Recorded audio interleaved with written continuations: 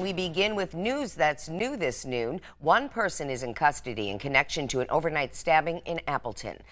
Now, officers responded to an intersection near South Memorial Drive and West 7th Street around 11:30 last night. They found one person who was injured. Officers rendered first aid before the victim was brought to a nearby hospital. Authorities do have one person in custody related to the incident. Initial investigation reports show officers believe the victim was targeted by the suspect and there is no threat to the community. Officers are asking anyone who has information to contact the department.